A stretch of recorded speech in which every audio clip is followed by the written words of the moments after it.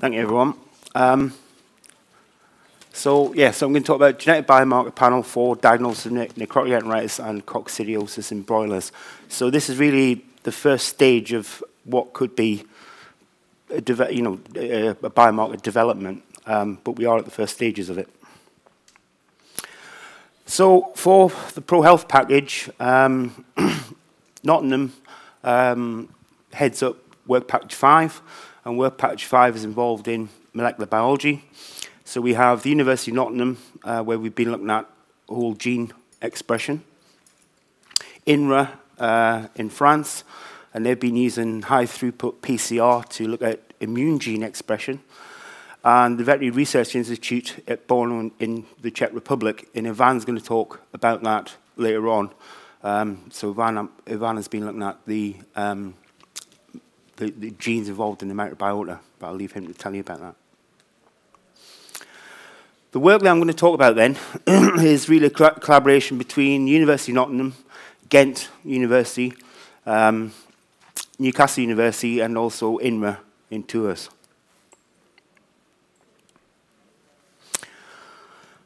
I'm sure a lot of you already know, but necrotic enteritis in broilers is caused by Clostridium perfringens.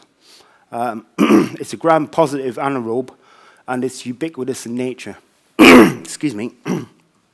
Necrotic enteritis occurs when these bacteria produce alpha toxin and also this fairly novel NET-B toxin, necrotic enteritis B-like toxin. So they produce these and then has a necrotic effect on the intestine. Globally, it's estimated that the loss due to necrotic enteritis is about $2 billion US dollars, and this was estimated in 2016. The two diseases I'm going to talk about, necrotic enteritis and coccidiosis, though, it's possible that we're going to see a greater prevalence, not just in the UK, but in other countries as well in the future, because of the reduction in metaphylactic use of antibiotics and also antibiotic resistance. So these are diseases that could be even more important in the future, although they're very highly important now. Okay, so why do chickens develop necrotic enteritis? It's actually quite complex, and it's more than likely that we don't really fully understand why birds really develop necrotic enteritis. We know of some predisposing factors largely because of experimental studies that have been done.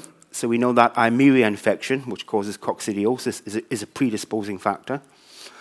We know that diet can be a predisposing factor. So some studies have shown that high-protein fish meal, for instance, can predispose to necrotic enteritis. A number of studies now have shown that there seems to be differences in the microbiota composition, which may allow then necrotic enteritis to develop, and also the immune status of the bird. So anything which immunosuppresses a bird, stresses a bird, could then cause the development of necrotic enteritis. So those ideas then start with the idea that the Clostridium perfringens and the toxin-producing Clostridium perfringens are already present, and then some other factors kind of get together, and then we get the development, we get maybe the reproduction or change of status of the bacteria, which then causes the production of the toxins that I mentioned and destruction of the intestine. There's been some studies that have suggested that in healthy animals, the NET-B producing toxin bacteria and also the alpha producing toxin bacteria generally aren't present. So there may be something else going on there as well. So as I said, we have some ideas about why a bird has necrotic enteritis, but there's a lot of work probably still to be done on that yet. Eimeria, though, is a known predisposing factor, and there's a number of species of strains which can infect chickens. These, not always, but quite a few of them colonize different regions of the intestine, and more often than not, that's really how birds are diagnosed. They're diagnosed through sort of pathological lesions in different areas. So coccidiosis itself is a very important disease. We have fecal-oral transmission of Eimeria species, So when we have high intensity production, then you can see how that could easily kind of transmit all the way through the house. Highly infectious. We see reduced feed intake and feed conversion. And ultimately, we see very significant economic loss. So both of these diseases cause billions of dollars worth of economic loss worldwide.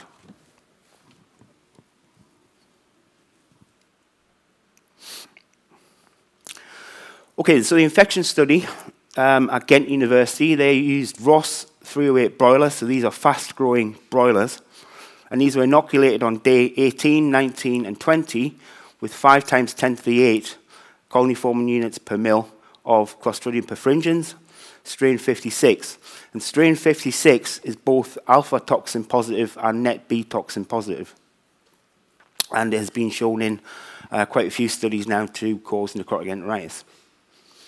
The birds were then euthanized on day 21, and the tissues were immediately preserved in RNA later according to a standard operating procedure which we developed in Nottingham, which we sent out to all the partners who were going to preserve tissues for us, intestinal tissues for us, to make sure that everybody preserved the same tissues from the same area of birds and pigs as well, as we also looked at pigs.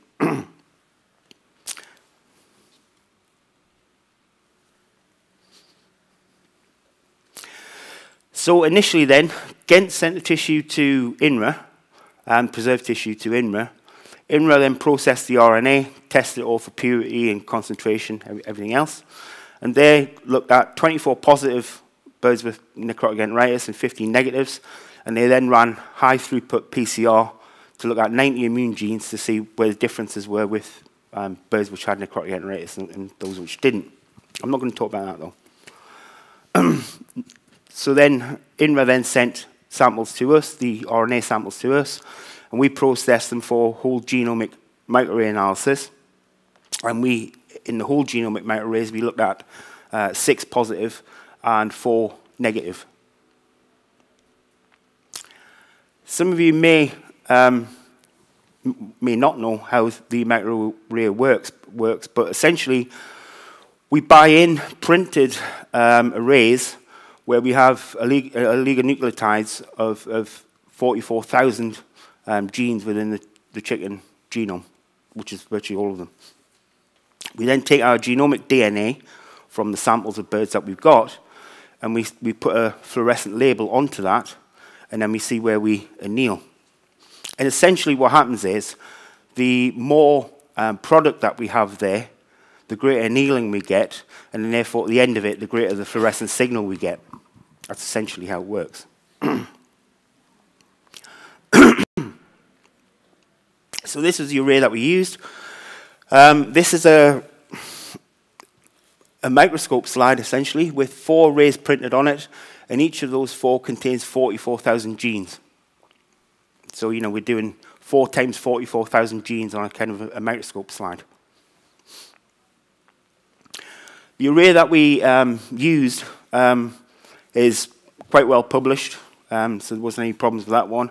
And it's a 6-UMA oligonucleotide array. So we have 60 nucleotide read lengths. We then process it on this system here, this TCAN HIB station. And what this means is that it's fully automated so that we don't have to touch anything. So essentially, the whole system is fully automated, which means that we get good sample control, but it also means that we're handling it less. So it's not as if we're introducing all sorts of different problems that we could do during the process.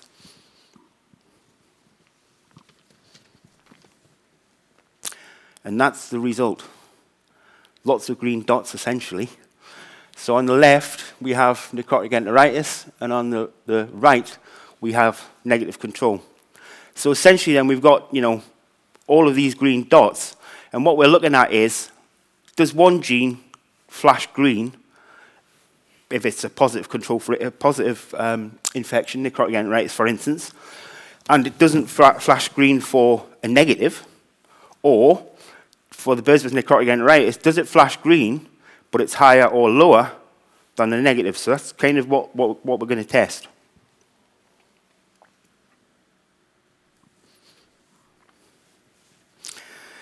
So making sense of the dots. So we use this platform called GeneSpring. So we've got our sample that essentially looks like this. We put it through GeneSpring, and we come up with things like this volcano plot. So the volcano plot can then compare the green dots, how green they are, and if they're there relative to one sample or the other. And then from that, we get a full differential change in gene expression,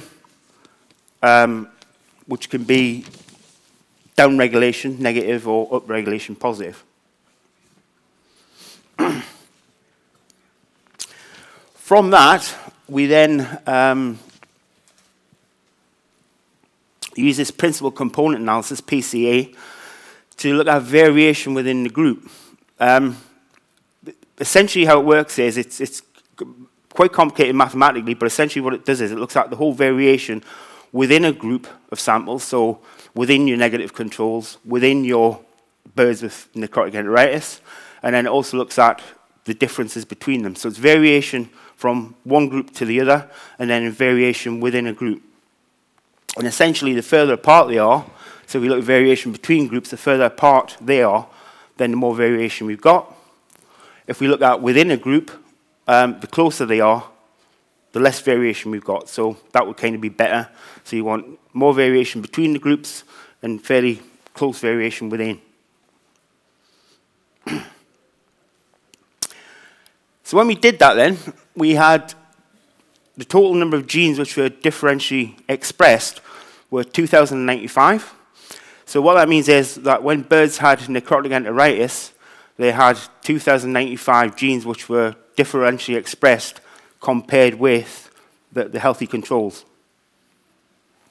And you can see here that we also measured genes which were expressed more than twofold and genes which were expressed more than fivefold. Generally, genes which are expressed more than twofold, if we look at a probability of 0.05, they're significant. So all of these were significant genes. In total, we had 193 gene ontology pathways affected by necrotic enteritis.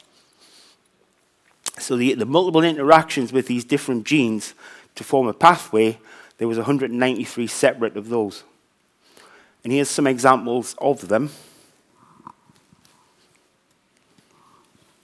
So you can see here we've got things like neutrophil chemotaxis, neutrophil migration, leukocyte migration, leukocyte chemotaxis. These are all sort of pathways which were affected.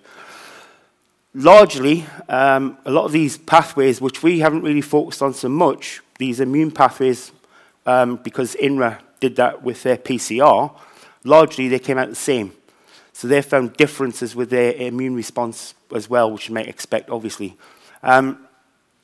We didn't go further with any immune genes, though, because we thought with some of the immune genes, it's kind of difficult to get a real sort of print on what a disease like necrotic enteritis would look like compared with other diseases, because we have lots of different, interleukins, chemokines, things like this, which would be producing all sorts of different diseases.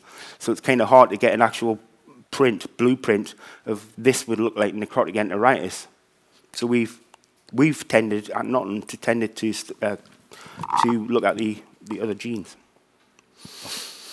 Okay, so if we've got 2,000 genes then, and we've got 193 pathways affected, how do we get from, because we can't have a working platform where we're looking at 2,000 genes, so we need to take this down to a more workable platform where we can just use something like PCR. So first thing we did then was multiple test corrections using Bonferroni analysis. And when you do a multiple test correction, so first off, as scientists, we would normally say, as biological scientists, we would normally say that a p-value at 0.05 would set significance. But when we do gene analysis, we could be looking at thousands and thousands of genes. So essentially what these multiple test corrections do is they give the overall effect to be greater than or less than 0.05. So what it means is that we start off with a larger number of genes, but when we do multiple test corrections, such as Bonferroni, it cuts down that number massively. But what it should mean is that the genes that you're left with are the most robust of all, because they're you know, they're way out there. They're very significant. That's the idea of it. But we also looked at sensible genes. So we looked at the genes where we had multiple test corrections and they were still present. And then we said, okay, well, which of these then, in the context of necrotic enteritis, could be sensible genes to look at? So we could cut it down further and choose a panel which we thought would be most appropriate. And from this, we come to 11 genes, which we'll just refer to as A to K. And these were analysed in further 10 chickens with necrotic enteritis and controls. But this time we use qPCR. So whenever we do any of this gene work, the microarray, for instance, or even if we do deep sequencing, that's great for giving us the overall picture, because we couldn't possibly do all of, you know, we couldn't possibly PCR 44,000 genes. So the genomic analysis at the beginning gives us the big picture, and then we find a way to sort of crunch down to a smaller one, use PCR, because the PCR is really the gold standard. So 11 genes which came up, which we thought sensibly came up through bomb-thoroughly analysis from what the genes actually do. From our original big study, we then said, okay, well, we'll look at these, but we'll look at them by PCR now. And that would validate the microarray. And it also means, of course, we've got a smaller platform. So in future, we can look at thousands of chickens, you know.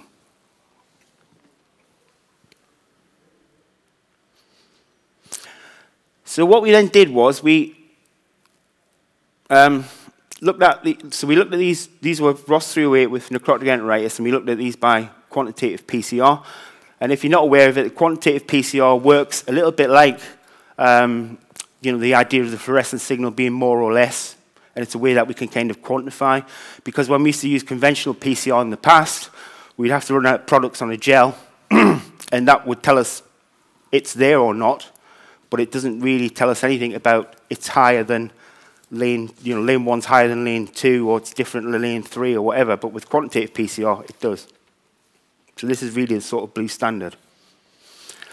Okay, so when we looked at our genes then, birds with necrotic enteritis, and we've got genes A to K, it looked like this. So we had 6 of the 11 genes were downregulated, significantly downregulated, and 2 of the 11 genes were significantly upregulated. So 8 of our 11 genes then were that we got from the microarray, we validated by qPCR. But we got a very, you know, I wouldn't say unusual, but you know, quite a sort of specific sort of pattern here where we got a lot of downregulation of these genes. And when we picked out the genes that we picked out, we kind of expected that to happen. Then what we did was we took Ross 308 in at Newcastle. These were infected with 2,500 oocysts of Eimeria maxima. And when we look at these on day 6 post-infection, we took our biomarker panel of genes, qPCR, and said, okay, so what does this profile now look like when we qPCR these? Because these got coccidiosis, not necrotic enteritis. And what we found here was, if we looked at Ross 308, which are the same as we use with the necrotic enteritis, so these are the fast-growing broilers, and we looked at Ranger Classic, which are slower-growing broilers, what we found was that with the Ross 308, the genes which were all downregulated with necrotic enteritis, quite a few of them were upregulated when they had Eimeria maxima infection and coccidiosis. Ranger Classic was a little bit different because what we found was there was only one of these genes differentially expressed at this concentration, at this day post-infection. So with Ross 308, so remember these are the same birds that we used with the, that we had necrotic enteritis in, that same genotype of chicken, I mean, not the same birds. 9 of the 11 were upregulated, whereas most of these were downregulated when they had necrotic enteritis. So we've got a completely different expression profile in the 2 diseases.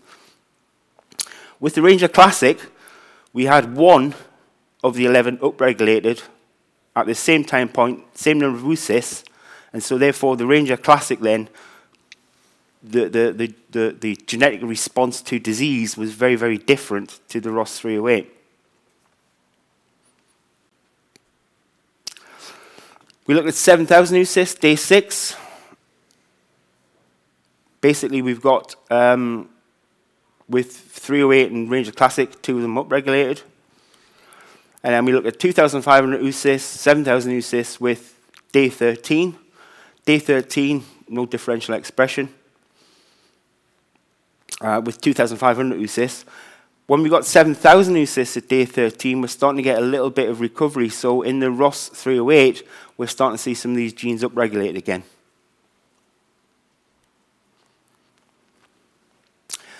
So then essentially then, ROS 308 with necrotic enteritis, we have these genes A, B, C, D, F, and H all downregulated, but A, B, C, F, and H are all upregulated when these birds had Eimeria infections and coccidiosis, using 2,500 oocysts at day 6. We get with ROS 308 necrotic enteritis, 2 of the genes that were upregulated were also upregulated with the Eimeria maxima infection, 2,500 oocysts day 6. But the Ranger Classic were very different, and we got upregulation of one of these genes, so we had one gene that was upregulated in all samples. So, in summary, we've isolated a panel of 5 genes at this point, which may differentiate necrotic enteritis from coccidiosis, at least in ROS 308. We've got to do a lot more work with the Ranger Classic and probably look at some other genes as well. We had 8 genes upregulated in fast-growing ROS 308, but not differentially expressed in the slow-growing Ranger Classic. So there's obviously the difference there between the fast-growing and slow-growing broiler, how they respond to disease. But we've got a lot of work to do yet, because what I did say was this was kind of a starting point. It's got us to a point, where we've took this 44,000 massive genome and got it down to a number of genes that we can work with that look, good potential candidates, and then we need to move on from there. So we need to ask questions such as, what are the earliest points at which we see these genes change in C. perfringens and E. maxima infection? Do we see the same profile earlier with 7,000 E. maxima oocysts? So if we had 7,000 E. maxima oocysts and we looked at it on day 2, for instance, would it look something like day 6 with 2,500 oocysts? We don't know that. But if it does, then we could be possibly looking at really early diagnosis. Do we see the same profile with other species or strains of Eimeria? So is this really just Eimeria maxima, or do we see it with others as well, Tenella, A. cervulina, etc.? What is the expression profile of the biomarker when we have a mixed infection of Clostridium and Eimeria? Because in the real world, that's quite often what we see. So we quite often see, remember, because I did say originally about it being coccidia being a predisposing factor to necrotic enteritis, so we can see this co-infection. So what do we see then? And we need to do a bit more exploring the difference between the fast and slow-growing broilers, because there's obviously a difference there. There's a different genetic response to disease. So thank you for listening. This is the group in Nottingham. My email address is there, so anyone can contact me if you want any more information or any questions or whatever. Thank you very much.